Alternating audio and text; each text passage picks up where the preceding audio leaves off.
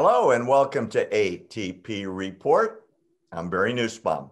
Back again today is our best friend of ATP and me and our producer Annie and everybody in the family, Will Johnson, the founder of Unite America First. Welcome back, Will. Hey, glad to be here, Barry.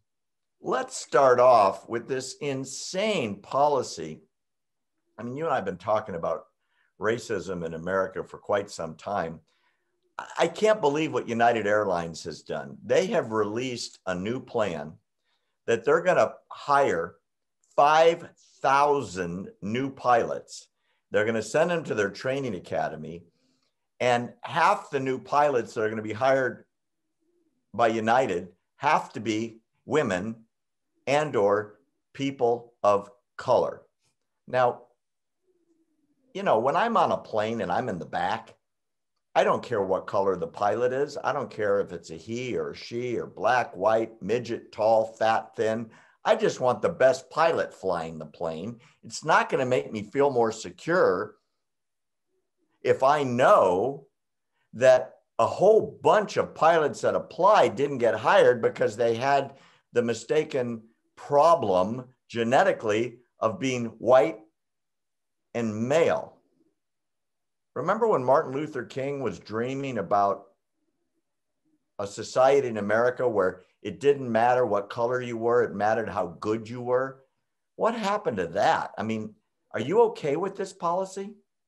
I'm not okay with it. It's completely disgusting. They're literally discriminating against white people, specifically white males. They're discriminating against them. How is this possible?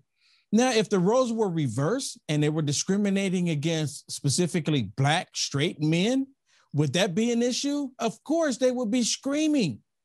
They would be screaming. Look, you have criminals committing crimes, and when they get dealt with by the police officers, they're screaming. They're screaming. So this racism by the woke supremacy is on full steroids. I mean, what does that have to do with anything? You're right, Barry. When I get on the airplane, I don't go check to see if the pilot is white, black, green, yellow, purple, or blue. I don't care. Long as the person knows how to get the plane off the ground and land safely. That's the most important thing here. People should get hired based on their qualifications, not because of their complexion. My complexion is not a handicap. That's how they're treating it. Doesn't it let you know? I mean, isn't the subtle message here that, yeah, this is reverse racism, you're right, and we're not going to hire the best pilot, we're going to hire the minority pilot. And we hope they're as good as the people we passed over, but, you know, as long as the planes aren't crashing that much, you'll be fine. I mean, can you imagine getting on a plane, you know, where they kind of greet you at the door and they welcome aboard, sir, welcome aboard, ma'am. And then you say, excuse me, I need to look in the cockpit. Oh, a black guy and a black lady. Okay, I feel better about this flight. Is anybody going to want to do that? No, you know what? If they're doing that, then they have true problems. I don't ever go look to see the pilot. And now, a lot of times when I get off the airplane, when I catch a flight, I get off the airplane, a lot of times you'll see the pilot standing there saying, you know, thank you, whatever. I would say, hey, thank you. Thank you for, you know, good flight. Thank you. I would say thank you to the pilot and I would walk off. I don't even pay attention that the pilot was white. I don't pay attention to that. And they're concentrating, they're paying attention to, you know, they're skipping over someone who's qualified just because they're white and giving it to someone who scored less on their test scores. I don't think so. I don't think so. If black people are people of color and women, if they're testing less than white males on the test that they're taking, then maybe they should look at the issue of why are their scores less, not just give them the job.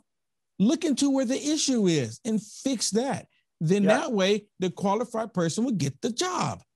Because there's 300 people in the back and you've got their lives in your hand. Yes. Right? And what I care about in the back is, do we take off safely? Do we travel safely? Do we land safely? I don't care about the rest. And most people, I think, would agree with us.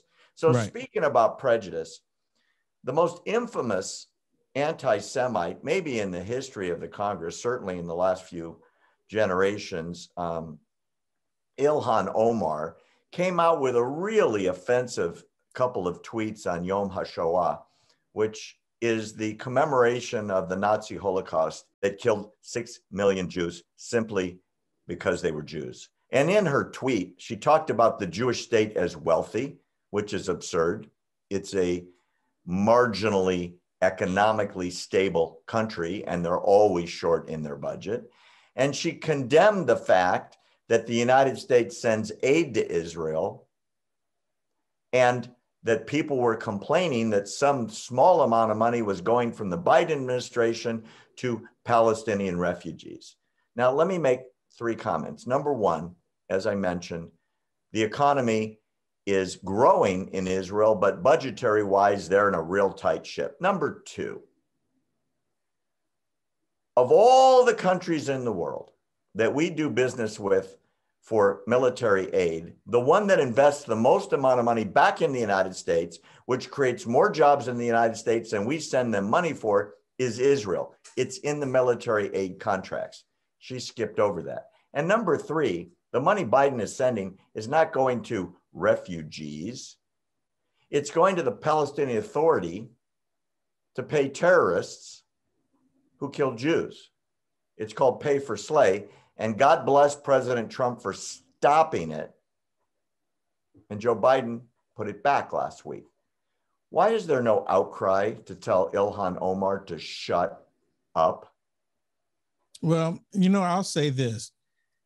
The Ilhan Omars and the Democrat Party, they have been anti-Jewish since day one, since I can always remember, because every time you had a president come into office, the president would talk about if he is or if he's not going to really concentrate on Israel and be a real ally to Israel.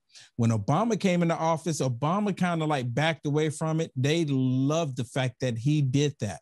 He tried to act, being suave and trying to act like he's, do just a little bit. But he even meddled into the Israeli election one year, and they all looked past that.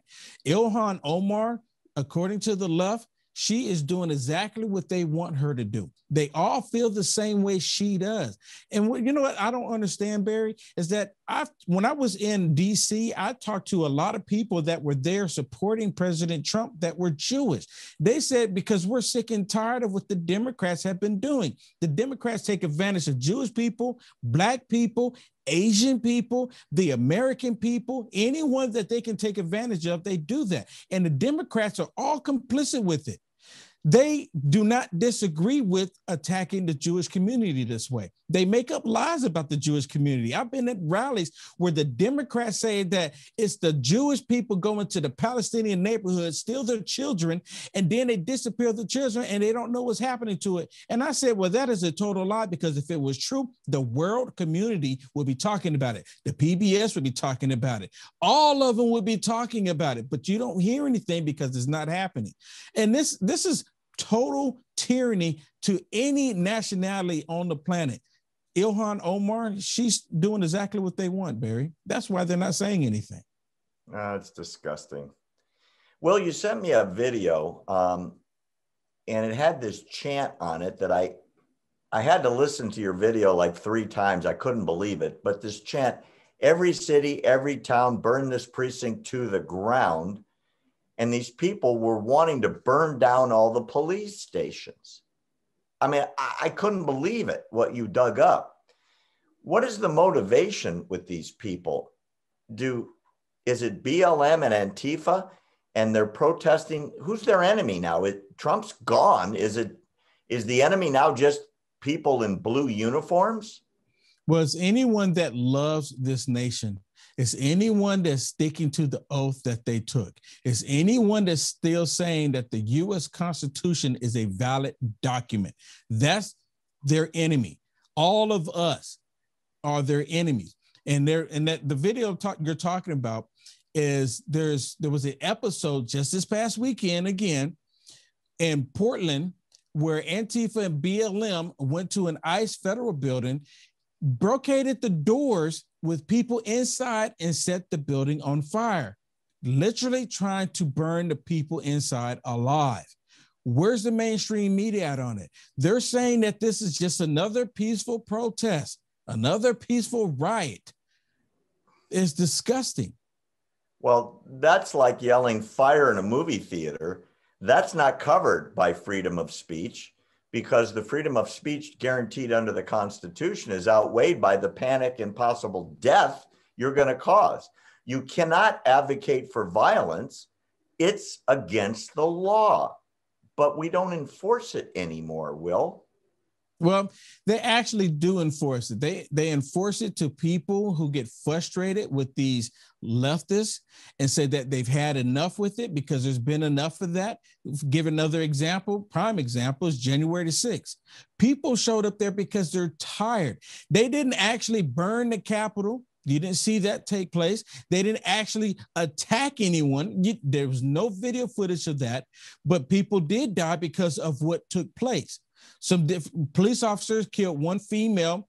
Police officer died because of complications that he already had, not because people jumped on top of him and killed him. Where in this case, you have Antifa and BLM would take on any opportunity to kill a police officer, be it just a police officer in a normal city, town, or a federal agent. They don't care.